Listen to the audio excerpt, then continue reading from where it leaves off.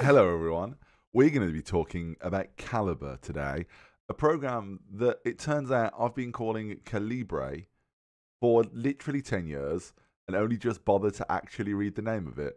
So yeah, and I literally was like, what? And I went here and I was like, Calibre.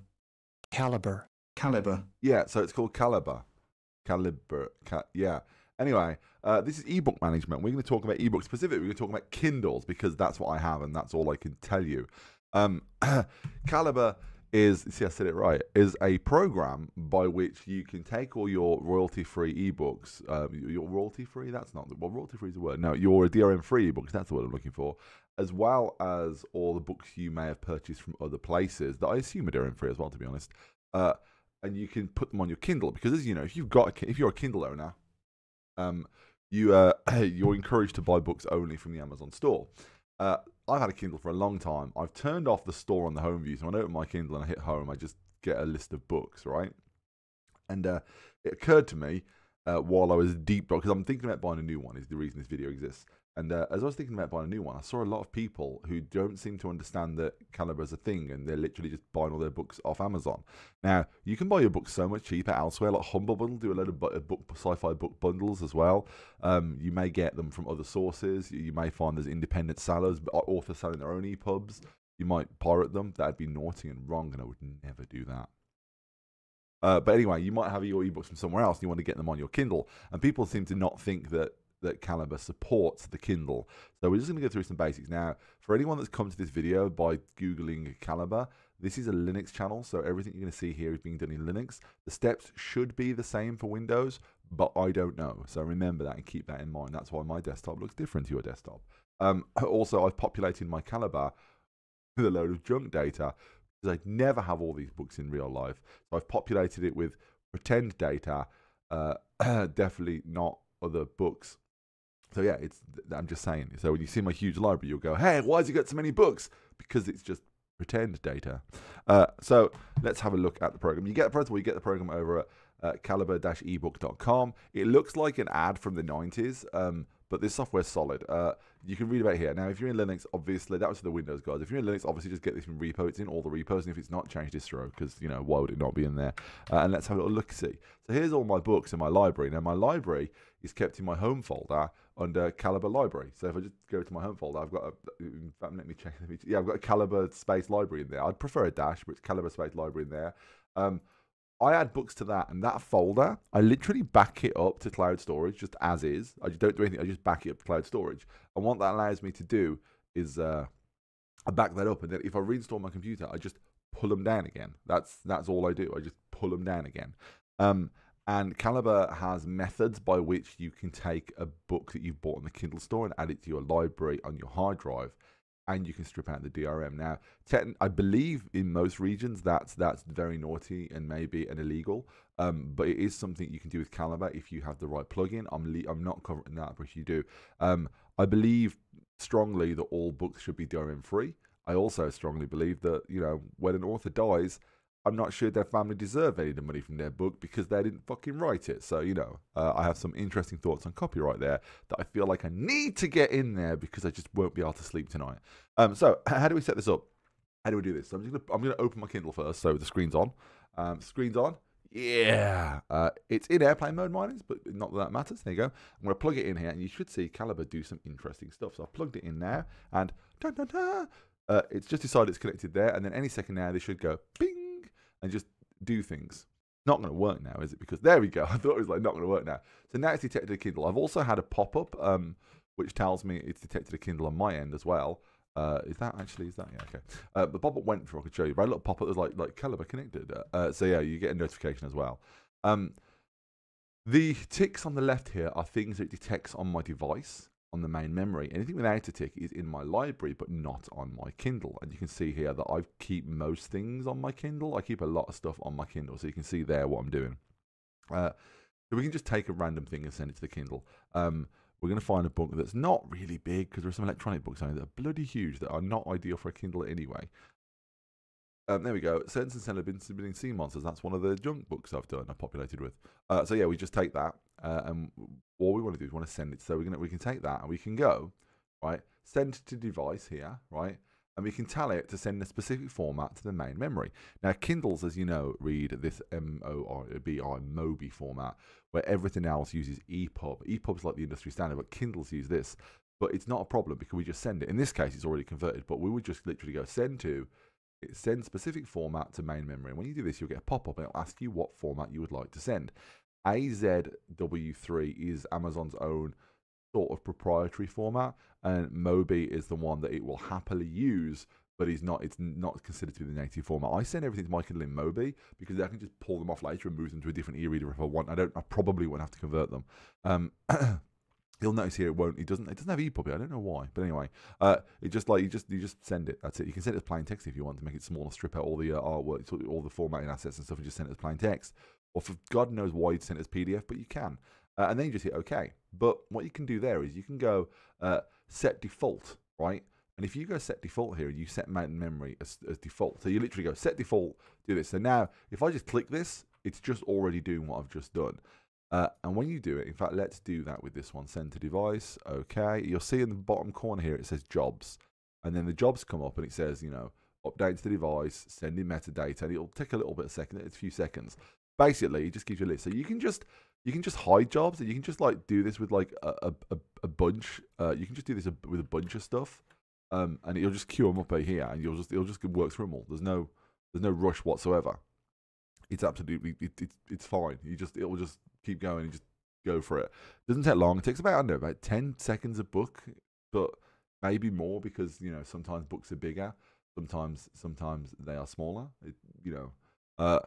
With a really big book, I've seen it. If I had a really big book that I sent to my Kindle, it was huge, and it took like 2 minutes because it had a lot of pictures, and converting those pictures getting the pictures right with the format seems to take longer than just converting a book with a cover. So yeah, there's that stuff there as well to bear in mind. You can also take things off your Kindle. So if you got up here, you've got library and device. So library here is the books on my hard drive on my computer, and then device here. Now, when you're in the device menu, the ticks here show you stuff that's in your library, right? So this is stuff that's in my library, and so if something's not got a tick, for instance, this is not a tick. This PC Gamer, yeah, in fact, all the PC gamers because they're subscription. The PC gamers here are on my Kindle, but not in my library, so there's a tick. So this tick, excuse me, I've just got up, reverses depending what you're in. So in this case, like if I wanted to add these PC gamers to my library, I would literally just right click and I would go save to disk, and that did it, or can you just hit S. Now those are DRM'd obviously because they're magazines, so that wouldn't work in this case. And I can't think of a lot of times when you would have something DRM free on your Kindle to transfer back to your library, but Calibre supports it. And as I said, there are plugins to strip out that DRM, but you'll have to check the law in your areas as well as your own morality. But like things like this is like this PC Gamer magazines. I subscribe to the PC Gamer magazine on my Kindle, and I just read it on my Kindle like a book. It's great. It strips out all the shit, and I just get like the words, which is what I want. And I just leave them on there, and then they're not there, so that's fine. I wonder if could you save them as a PDF? I've never tried doing that. You can also add to library as well. Just move to library directly. So move to, I think that's right. I think add to library sends it to your library, and save to disk brings up brings up a save dialog. Okay, so that brings up a save dialog to directly save it. So what we actually want is add to library. Sorry, misspoke there because again, I don't fucking do it. I mean, like, why would I? Like, why would I do it? Calibre's got some. If you go back to library thing, Calibre's got some other. See, I said Calibre again because that's what I've been calling it for ages, and it just didn't occur to me it wasn't called that. Calibre's got some other neat features. If I go Control I can select all of them. If I wanted to just move a whole bunch there, which is fine. We've got a search up here. Is it Alt A? Is it? Yeah. Alt A is an author search. So if I click on something by Isaac Asimov, which I've just done, and I go Alt A on my keyboard, it'll just show me all the books I've got by Isaac Asimov in my library. And then if my Kindle's connected, I can go, okay, they're all on my Kindle. They don't need to do anything. And then just hit escape when I'm done. Or I can just search there. And if I want to search for Dune, I just do that. And then it will have everything with the word Dune in it. See? Which is fine. If I want to add a book to this, right, I can just hit add books. So if I've got some downloaded books that I've got from Humble or from an author or from another place, I can just add books. And I can click a book in here. I can just find the book. Doesn't matter what format. As long as it's not a zip, as long as it's unzipped, whatever book I want, I just find that, I hit open. It'll just go adding to library. and then it'll check all the metadata against some databases, I guess, and it'll then go, it'll put out the thing. I don't even know how that works now I think about it. It'll say like, oh, this is already in your library. Do you really want to add it? You can go like, oh, skip it. I don't want that. Also, you can, if they're all in the same folder, you can pick up like 20 ebooks and just import them all, and it will give the same treatment to every one. Now, it does take a bit longer than you expect to import things sometimes, again, depending how complex and how large the file is, or how hard the time it has to figure out the metadata. But if it gets it wrong, if it gets your metadata wrong, you do have options. So let's mess with, I don't even know what that is. Let's mess with The Moon as a Harsh Mistress. Robert Heinlein. I really like his work. I've only recently got into Robert, my boy Rob, and I really like his style of writing. He's got some weird political ideas, but I really like his writing. Edit book just there. And again, we can push T on the keyboard if we wanted to. The book must be in Mobi formats to edit. Oh, okay. I guess we're not editing that one then. I guess we're not in that one. Is that okay? Okay. We can't. That was. You know what? I'm doing the wrong thing again. It's edit metadata we want. There we go. See the same fucking icon. Look at that. It's the same icon, right? So let's go back to The Moon is a Harsh Mistress. In fact, we'll use the search button. The Moon is a, and then we'll find that's a terrible search. Good work. Good work. Arthur C. Clarke, Venus Prime. There we go. We won't hit T. I should probably edit that out now I think about it, but I'm not going to. Edit metadata individually. Okay. We can edit metadata individually. This is what I was expecting. I thought this was a pop-up. I don't know. We edit metadata individually anyway in this case. And there we go. Where's all the metadata? And that's how you can add junk stuff if you want to just add random text files. It tells you what format it's in or what format's available. You can add multiple formats. So if you have multiple e-reader devices in your family and they prefer different formats, you can add multiple formats to the same book and they only come up as one listing, which is convenient. But Calibre knows they're all there. You can download metadata, ISBN number, the writer, all the stuff you'd want is there. Cover puts there. You can download cover or generate a cover or trim borders. You can make basic edits to the metadata.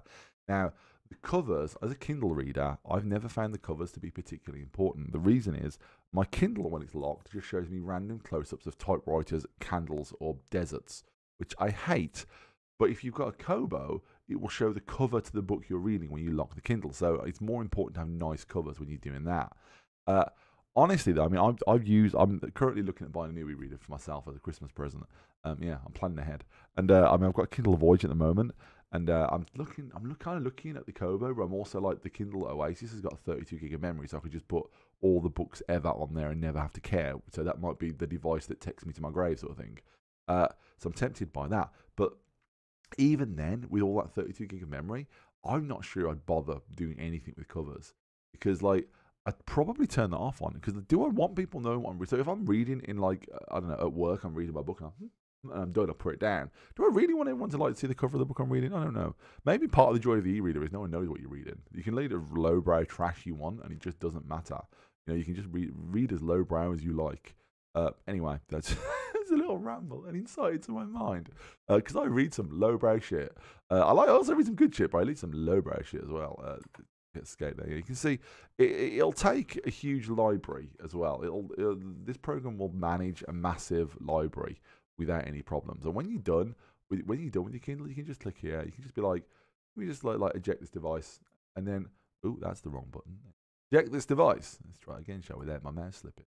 Eject this device. There we go. It's ejected the device now. The Kindle's gone from the charging logo just to a normal screen, so it's happy now. So I can just unplug that now. There you go. There you go, my USB cable, just a standard USB cable. And then if you've put some books on your Kindle, which I guess I have, it will suddenly shuffle them and put them in the order of the newest first on your Kindle. It really should. Sometimes the Kindle seems to fuck up and just like show me a random book on my home screen. I'm like, oh great, that's something I synced a month back. You've just decided, oh, I must recent, and that seems to be a caching thing. And there is a thing, I don't know if you noticed there was a thing where you could update the cache. That seems to be how you solve that, but one of those things that I don't care enough to bother. I just put my books on there, find the book I want, I start reading it, and I'll just keep doing that till it's over. So, you know. Also, there's a lot of people talk about why have so many books on e-readers. And again, this is just like a thing that is just the tutorial bit's over. You've got everything you need, I think. But like for me, it's just like I just keep it on there because why not? You know, like I have all my books ever on here. And then, like, if I want to read something random, I can, or if the internet goes down, just why would you delete them? Is my point. Like, why would you? I know people who like have like 6 books in their Kindle. I only keep the ones I really like in my Kindle. Why? Just keep them all. Who gives a shit? They like. I think this has got 4 gig of memory. And it's like I'm on the way to filling it, but like, you know, hundreds of books on there. Anyway, there are other things you can do in here as well. Things, and honestly, I don't really mess with things in here. You can search by tags. You can give them ratings. Like you can actually edit the rating and stuff. You can do stuff with it. And honestly, it's got this news that you can fetch news and sync news to your Kindle. I'm not sure about that. So yeah, I don't quite get. You know, the rest of it's just stuff you can do. It's not stuff that I'm interested in. I would think that at some point I may go through and I just organize things, but I just find like an author. Like if there's an author I want to look at, I just use the Alt-A thing. I'm just view that author. I don't much care about like sorting things into series and stuff, but I might do that as my collection grows. Is if I get more books and stuff, you know, more books that aren't junk data, I might start organizing that a bit better. But Calibre gives you all the things you need. Preferences are nice. They're a bit confusing, and the look and feel doesn't actually give you a dark mode. I know there is a dark mode for Calibre, but I mean, this is the most time I've spent in Calibre, right? Because like what I'll do mostly is I'll just like plug it in. I'll get a book, I'll plug it in, I'll copy the book over, and I'll leave. Now if you've got a Kindle rather than a Kobo. Oh, and also I should say as well, when you set this up, in fact, there's this run welcome wizard. Okay. This is actually important. I forgot to say this. When you first install it, it'll run a welcome wizard, and it'll ask you about your device you plan on plugging in. You don't need to plug your device in straight away, but like when you talk Kindle, it won't have the exact model for you. So all you gotta do, because it's just a file system, right? So like in the case of the Voyage here, you just select Oasis/Voyage. I know some people with Paperwhite Gen 2 and stuff get like it doesn't have mine. Just select Paperwhite, it doesn't matter. With the Kobos, it seems to have more choices with the Kobos, and it seems to be a bit more refined with different e-readers. But you can plug this in, sync it to any e-reader, even if your exact model's not listed. As long as you get the brand and the rough generation right, it seems to be absolutely fine. As I said, I've only done this with like the 3 Kindles I've actually encountered, 4 Kindle generations I've actually encountered, and it's been fine. But that wizard, if you screw it up, you just get the little drop down arrow next to preferences and just run the wizard again. And as I said, in your home directory or your documents directory if you're on Windows, I guess, you can just go and back up the whole folder wholesale. Like I've synced the actual folder is linked to is a symlink, and I just sync the actual folder. So when I add a new book to my library, it just syncs that across. It just syncs that to the cloud storage, and then if I reload my machine, I just pull that whole folder down, and it's great. It's really easy to use because, you know, as long as you make it in the same place, you don't much care if you've messed with it, which is nice. You can also like if you go in that library, that's actually browsable. Like you can actually like browse that. It puts the authors and stuff. It's actually like it's physical file system stuff. There's the Linus Torvalds book. Where was that? Yeah. Anyway, I don't know why my brain was like there's Linus Torvalds book there. Yeah, there it is. But there it puts each book in a folder, and then all the versions and the metadata in that folder, which is nice. And you can just browse that if you want. So if you was ever stuck without Calibre, it's still worth organising your library in that way anyway, to be honest. But if ever you're stuck without Calibre or it broke or something, you could still access your ebooks with relatively no difficulty. It's just very easy to browse and find the things you want. You might consider it junk data if you're not using Calibre now, think about it. Beside the point, I've talked enough. I've talked for like 20 minutes about this, and all I've really told you is plug in your Kindle and then hit send as format. That's really all you need to know. You can pre-convert. If you highlight a bunch of stuff here, like if you highlight a bunch of stuff, you can convert books to a specific format. You can bulk convert them to a specific format. You can just go through this as well. So you can pre-convert them. If you've got a low-power computer, if you've got a very low-end computer, and you wanted to move a bunch of books over, you could definitely do that without problem by just like pre-converting them all to Mobi and then moving them later. That'd save you some time if you really cared. I don't know if you do care though. I don't know if that's something you need to care about. But anyway, thanks for watching. I've been Hex DSL. You should read Scott Mayer. He's great. He writes these magic books that I love and have banged on about for many times. They're literally the most fun I've had reading a book. They're silly and fun. You should read them. They're great. Yeah, changed publisher halfway through, which is weird. I wonder if they just changed their name. I should look into that. Thanks. Bye. Hopefully you've enjoyed this little ramble about ebooks, and I know it's not something you usually find on the channel, but if you want more stuff like this, or there's a specific topic you think I know about that you might want me to talk about, let me know. Shoot me an email over at hexdsl@posteo.net, or you can join me on Discord. The link for that is below the video, And if you have any more questions about this video, just put it in the comments below and ask me. And yeah, I will happily answer anything I can. And if you'd like to support my work, you can do that over on patreon.com/hexdsl. Thanks. Bye.